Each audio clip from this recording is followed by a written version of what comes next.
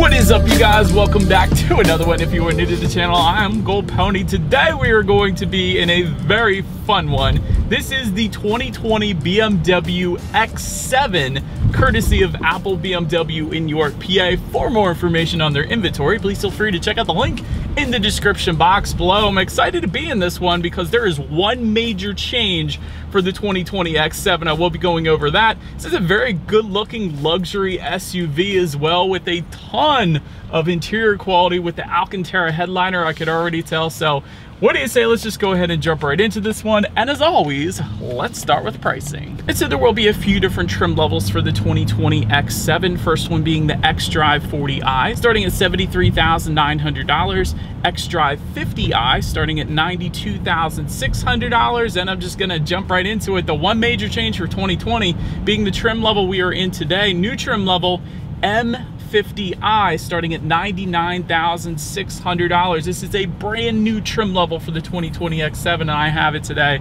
That's pretty exciting to me, at least. But as you can imagine, though, with those three different trim levels, there are three different engine setups to go along with that. First one belonging to the xDrive 40i, being a 3-liter twin-power turbocharged inline 6-cylinder, putting out 335 horsepower at 5,500 RPM, 330 pound-feet of torque, available at 1,500 RPM, power sent to all wheels. This is an all-wheel drive configuration regardless of which trim level that you go with, through an 8-speed automatic with paddle shifters, producing a 0 to 60 time for that engine setup approximately 5.4 seconds according to Motor Trend. That's very impressive for a 3-row SUV, especially for the base engine setup. It's even more impressive. But MPG numbers for that one: 20 in the city, 25 on the highway. Next engine setup belonging to the xDrive 50i. This one is going to be a 4.4 liter twin power turbocharged V8, putting out 456 horsepower at 5,250 RPM, 479 pound-feet of torque, available at 1,500 RPM, sent to all four wheels. Once again, same transmission, 8-speed automatic with paddle shifters, 0 to 60 time,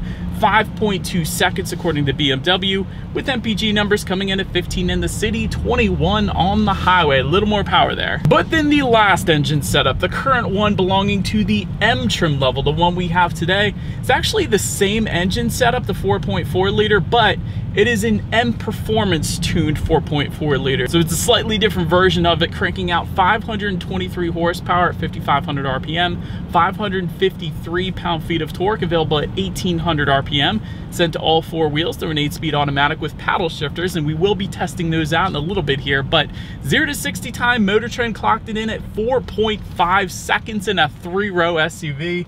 That's a beautiful thing. With MPG numbers coming in at 15 in the city, 21 on the highway. Actually not bad considering a 3-row SUV with over 500 horsepower, but nonetheless, did want to mention the driving modes before we do that acceleration and paddle shifter test. Those driving modes are located directly behind the shifter there. That will include Eco, Pro, Comfort, and Sport, adjusting things like the shift points, the throttle response, and the steering sensitivity. So what do you guys say? Let's go ahead and put it in sport mode here, and let's test out the paddle shifters first. I want to see how quickly they react for us. We are in an SUV after all, and I'll let you guys know in a second. All right, let's test them out. Here we go. Yep. Oh my goodness, this thing sounds like a beast. Paddle shifters are ridiculously quick, like supercar quick.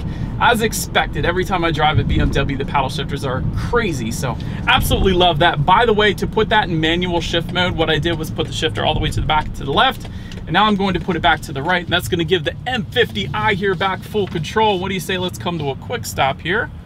Do a quick little 0 to 60, and there we go. Oh my gosh, no turbo lag. Holy cow. This is an SUV, are you kidding? Okay. You can feel it in your stomach without a doubt. The M50i is absolutely wonderful in the X7. It feels like 0 to 60 in 4.5. The best part about it, there's no slipping. I drive a Mustang GT, so sometimes when I hit the gas, I slip. But with an all-wheel drive setup like the xDrive all-wheel drive system by BMW, there's no slippage whatsoever. So it's instant power to the ground, instant acceleration, and again, like I said, no turbo lag on this one, instant acceleration there, so absolutely wonderful. But so anyways, as always, to go along with that acceleration, braking is equally important. And so as expected, you will find 4-wheel ventilated disc brakes. I did want to add to that though, the M50i that we have today does add M Sport brakes. When you add all of that up together, as far as the 60 to 0 stopping distance goes, that's going to come in at 105 feet, which is absolutely amazing. For comparison's sake, here's why. Let's say the Hyundai Palisade. I know it's not a luxury SUV, but it's a very popular 3-row SUV right now. 129 feet to stop from 60. That is not even in the same realm as 105 feet. That's wonderful. Even the Mercedes GLS, if you're comparing those two luxury SUVs, the Mercedes comes in at 120 feet as far as that 60 to 0 stopping distance goes. So 105 feet really is above and beyond as far as braking goes, and that is a good thing if you ever have to come to a quick stop in rush hour traffic, or let alone if you have kids in the car. So that is something you definitely want to pay attention to, and that's a wonderful thing, like I said. But anyways, touching on suspension and handling a little bit, yes, it does get better. Independent front and rear suspension, that's pretty basic, but all trim levels will also give you an air suspension. Yes, I'm even talking about the xDrive 40i. Air suspension is important because whenever you see that, you know the ride quality is going to be absolutely wonderful. And it is, by the way, the ride quality is wonderful in this one. But not only that, BMW takes it a step further and gives it an adaptive damping suspension as well. Again, for all trim levels, even the xDrive 40i. But what that does is that gives you the best of both worlds. It tightens up the suspension during heavy cornering, giving you better handling, but it also monitors each shock absorber individually, giving you a smoother ride. So it's going to detect things like I'm about to hit a manhole. You can barely even tell it was there. I heard it, but I couldn't really feel it at all. So that is one of the wonderful parts about the adaptive damping suspension. So I'm very glad that BMW included that on the X7, although I guess at this price point it is to be expected. Nonetheless, like I said, ride quality is absolutely amazing. Steering feel is it's so-so. I will say even in sport mode, it's probably not as heavy as I would have liked it to have been, especially with this being the M50i, but still we are in an SUV, and I don't think many people are going to be taking this one to the circuit track perhaps and racing this, so it is pretty much right on point for this one. As far as cabin noise goes, the only thing I'm really getting is the interior climate control right now, so cabin noise is wonderfully on point as expected once again in the X7, but perhaps my biggest surprise on this one, the second I got in the X7, visibility is amazing. A lot of times with 3-row SUVs, you find visibility being somewhat cumbersome. A lot of times those seat pillars in the back are quite beefy, and a lot of times the headrests don't fold down like they do right now for me. So I can see absolutely beautifully out the back, really one of the best, if not the best, when it comes to 3-row SUV visibility at least. So I love that. To go along with that, rain sensing windshield wipers come standard, and there is a head-up display that I'm currently looking at. That is going to come with the xDrive 50i, the M50i, and there's actually a premium package for the xDrive 40i. You can still get it there as well. But that's going to give me the speed limit as well as the speed I am currently going displaying up on that windshield there. So it's going to help you better keep your eyes on the road. So again, visibility plus there as well. But that about rounds out the performance segment of this review, you guys. What do you say? Let's go ahead and take a look at the exterior of this brand new 2020 BMW X7. All right, here she is, you guys, the 2020 BMW X7, finished in mineral white metallic. If anybody was curious about the exterior color name. Let's go ahead and start up front here. Large active kidney front grille with active shutters behind that front grille that are closed right now. And what they do is they open and close. If engine cooling is needed, they'll open. If engine cooling is not needed, they will go ahead and close themselves. So it's a pretty cool little design there. Chrome grille surrounds are going to come standard with the non-M trims. However, what you were looking at right now is like a satin chrome bronze kind of grille surround. So it definitely looks good up there. And that's specific to the M50i, of course. And also the M50i will give you a revised front bumper with nice beefy air curtains in the bottom two corners of that front bumper, so they definitely look more aggressive up there. To the sides, adaptive LED headlights coming standard. They will come with the automatic feature, meaning when it starts to get dark out at night, they're going to turn on automatically for you there. Also automatic high beams coming standard, LED fog lights standard for all trims, LED daytime running lights as well. And if you wanted that BMW laser light technology that we do have here today, that is going to actually come standard with the M50i. Essentially what that is the brightest illumination allowed by law. So that is definitely going to help assist you at night. We'll be driving at night knowing you have the very brightest lights that are available at this current time. But anyways, that does it for the front. Let's go ahead and make our way to the side of the X7 here. So to start, satin aluminum roof rails will come with the X40 and X50i. Gloss black roof rails are going to come with the M50i. That's what you're looking at right now. Satin aluminum window surrounds for the X40, X50. Gloss black window surrounds for the M50. Then when it comes to those side mirrors, they typically will be body colored power adjustable side mirrors that will come heated with LED integrated turn signals. However, with the M50i, you'll find that satin bronze finish that is actually continued down along the side skirts, along with the accenting in the front fender as well. But it definitely makes a statement, definitely looks good there. And that actually ties together with the wheel color as well, and I'll get to that in a second here. Another thing I wanted to mention though is running boards are available for an additional $400 if you wanted to go that route. Another really cool thing about the X7 is the soft closed doors.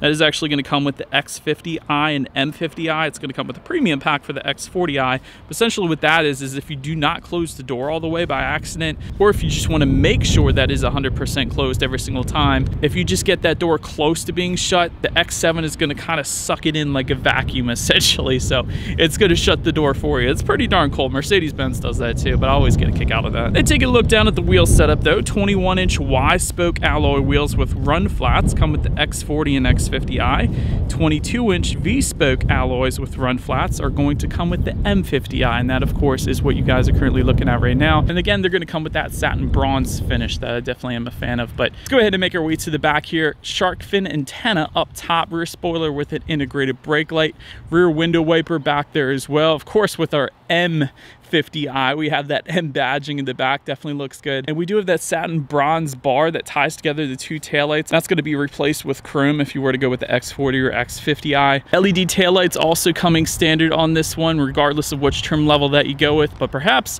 my very favorite part, let's check it out. Integrated dual exhaust outlets, meaning they're built into the rear bumper. I've always loved that BMW does that. And again, we got the satin bronze tips that look so good. Otherwise, it's going to be a chrome perimeter, but really the tips are actually inside that little enclosure. But nonetheless, I do believe you guys know what we have to do next. I do think this is going to sound good because we have the M50i, but let's go ahead and take a listen. As always, here is that exhaust clip.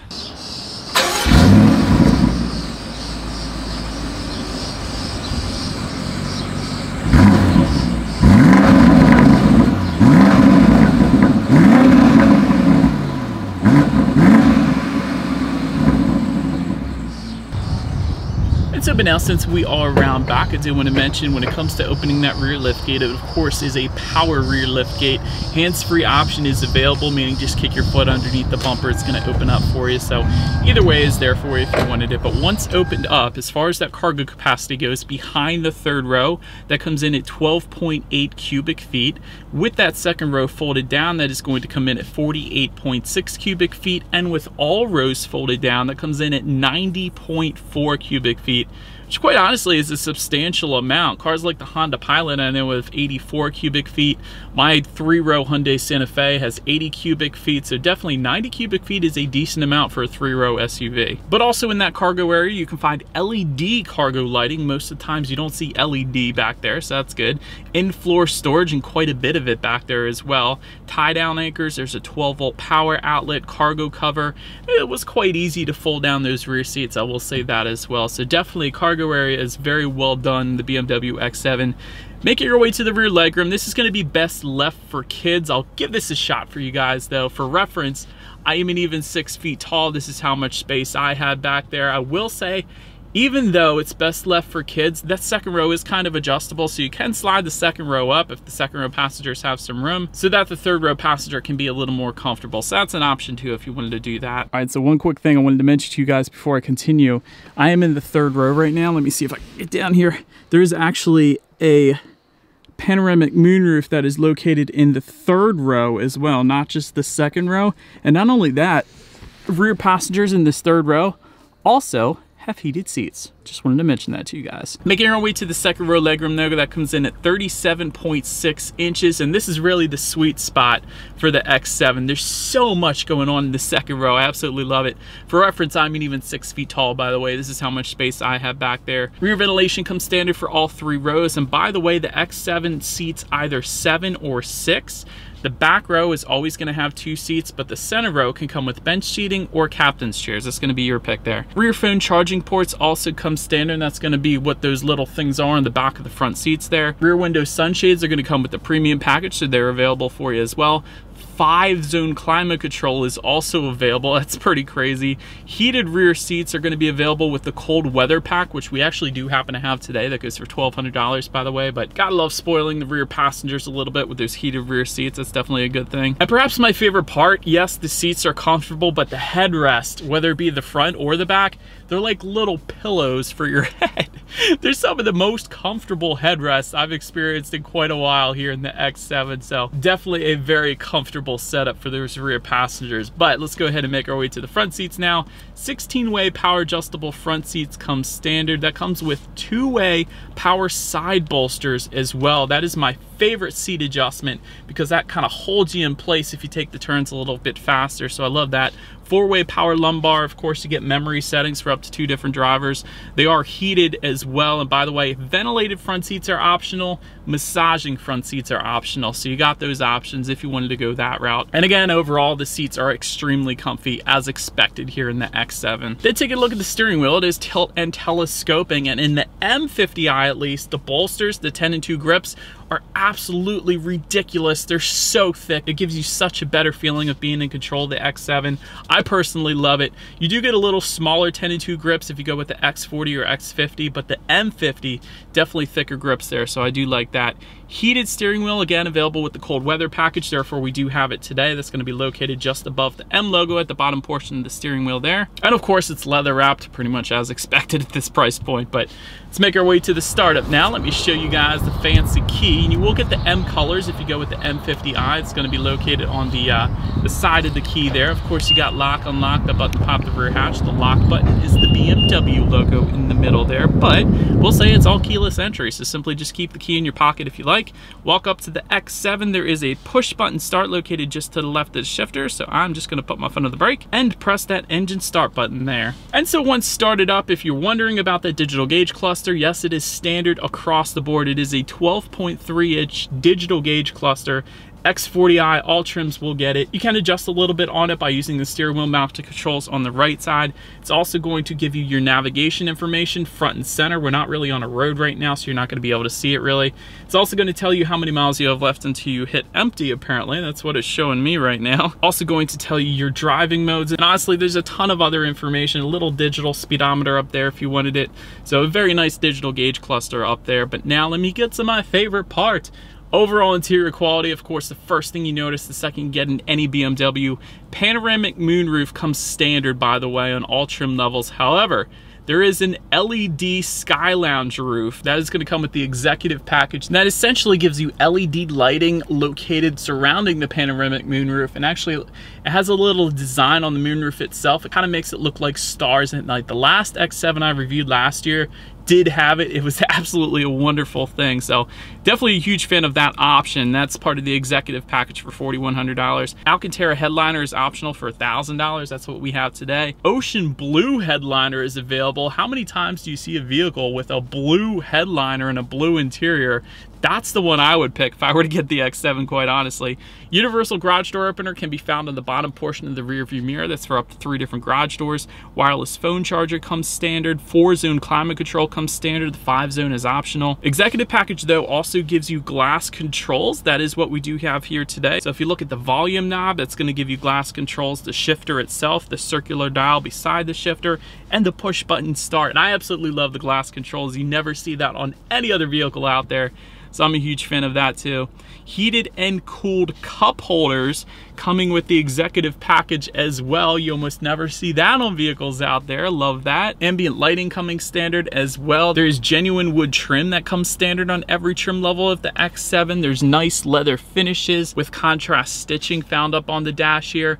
And again, when you pair that up with the Alcantara headliner, it feels like you were in a Lamborghini or a Ferrari or a BMW, really, I should say, because the interior quality, BMW is always known for absolutely killing it when it comes to interior quality. And there is a little storage up here in front of the shifter. That's where you're gonna find those cup holders, USB charging port, 12-volt power outlet to access the center armrest, which by the way is optional heated. You can get that center armrest heated with the cold weather package. I forgot to mention that.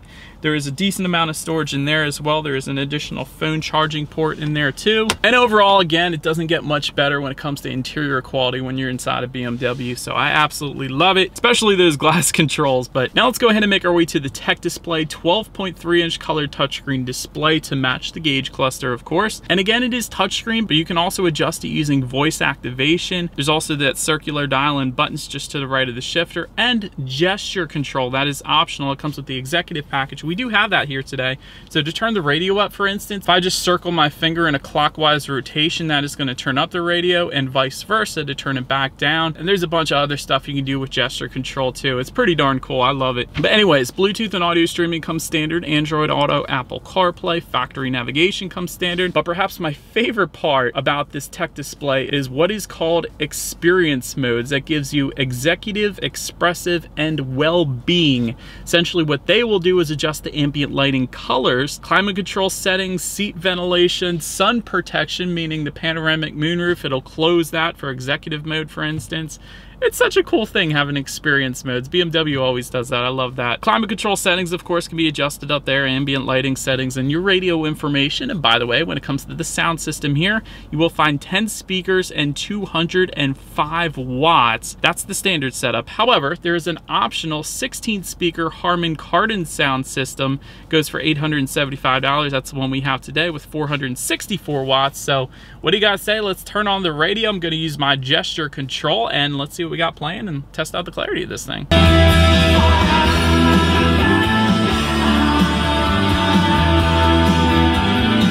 Definitely a very nice sound system. Not the best song to showcase bass or anything like that, but certainly more than enough of a sound system for the X7. My favorite sound system is still Bowers & Wilkins, which BMW does offer in some vehicles, but Harman Kardon is definitely where it's at too. So no disappointments with that Harman Kardon sound system there. But last thing I wanted to mention to you guys on the tech display at least is when you do put the X7 in reverse, you will find a rear view camera for all trim levels, of course. Parking assistance package is going to add the 360-degree view monitor. And that, of course, is what you were looking at right now. There's a couple different angles you can press on that screen as well if you wanted to get a side view or a front view or whatever. So that's a pretty cool little display there as well. But anyways, as always, that is going to lead us into safety. So when it comes to safety, front side curtain airbags will come standard. In the back, you're going to have latch, aka lower anchors and tethers for children for the rear car seats. Tire pressure monitoring system comes standard. Auto dimming rear view and driver's side mirror. Sometimes you don't see that in SUVs. That's pretty cool. Some of the more advanced standard safety features are going to include daytime pedestrian detection, frontal collision warning with city collision mitigation, lane departure warning, a blind spot monitor with rear cross traffic alert in the side mirrors, adaptive cruise control, and of course there are some optional safety features like that driving assistance package. Actually gives you partially automated driving support when you're on the highway, along with traffic jam assist. So it's kind of going to do the lane centering with the steering wheel, the stop and the go. That's pretty darn cool. And again, the parking assistance package, 360-degree monitor, like I said, parking assistant plus, which is where the X7 parks itself. It actually comes with a drive recorder as well, which records the vehicle's surroundings at all times. So if somebody hits you in a parking lot, or if somebody looks a little fishy walking around your X7, it gets it all on tape. That's pretty cool. But anyways, as far as my overall thoughts go on the X7, insanely high-end finishes. It really doesn't get much better than the finishes in this X7 here. Standard tech and safety is amazing. Plenty of acceleration for a size. Maybe it's because I'm in the M50i, but I will say I have driven that 3-liter twin-power turbo inline 6 in the X5. Plenty of power there too. So really, any way you go, you're going to be perfectly fine as far as acceleration goes. Extremely comfortable ride. One of the best ride qualities qualities, in my opinion, in the last 495 cars I've driven, but something like that. Steering feel could be a little bit heavier. Maybe that's my only constructive criticism for this thing, but if that's all I got, you're pretty solid with the X7. I will say that. This thing is absolutely amazing. And that about rounds out this review, you guys. Thank you so much for watching. Feel free to follow me on social media at the bottom of the screen there if you like. Be sure to hit the subscribe and the bell notification button if you're into new car reviews. That is what we do here on this channel after all. And I do appreciate you guys watching more than you know. I'll see you guys all in the next video. Stay gold.